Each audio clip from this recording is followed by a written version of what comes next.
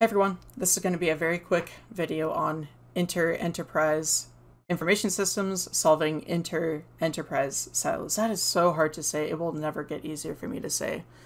So it's a good thing I'm making an entire video about it.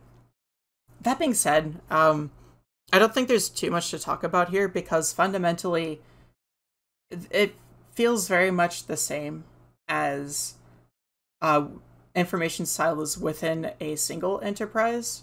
And, solving the silos there. There really isn't much difference. You can use information systems to allow the communication between different organizations so that they can cooperate, maybe for the purpose of making more money, or so that a customer that uses all of those different services can help synchronize the data between those different services and get a more complete picture of whatever they're working with here. The textbook actually talks about a company that has a fitness plan for employees where they might be able to get a certain amount of payment based on them doing certain exercises or stuff like that.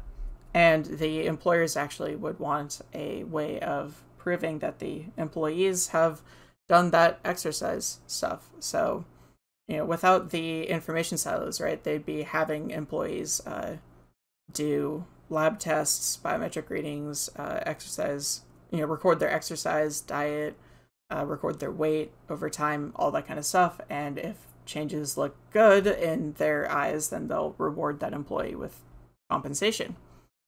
And then in the meantime, health clubs have access to all this membership data, class data, personal trainer data, and exercise performance data regarding a particular employee.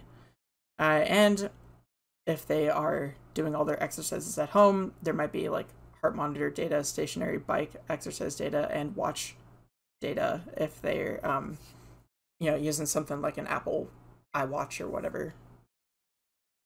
And here's just an example of how a fictional company called Ares is able to sort of eliminate those departmental silos by collecting data, eliminating those inter-enterprise silos by collecting data from all of those sources, working with health clubs, working with users at home, or at least working with the home exercise equipment manufacturers, working with labs and personal trainers and all that kind of stuff in order to actually collect a whole bunch of information from all these information generating sources and then give reports back out to, say, mobile devices owned by the particular employee or a personal trainer or their employer or all that kind of stuff. So, and of course all of that is being done sent to them through the cloud. They have cloud servers or access to cloud servers from another company. They generate those reports and send them out.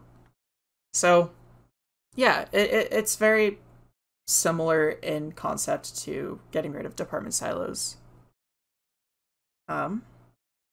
That's really about all I got for this video. Not much more to it other than the fact that this idea of inter-enterprise silos and trying to eliminate those is, I think, gaining more traction these days, especially when it comes to different companies that are in partnerships with each other or working together for some common good or something like that. We have this idea of companies trying to hold on to all of their assets because that's the stuff that makes them money, but there are times when it's beneficial to share that data because they might be able to get more data from someone else as a result of the trade, or things that someone else is able to do with their data could be beneficial to them in return.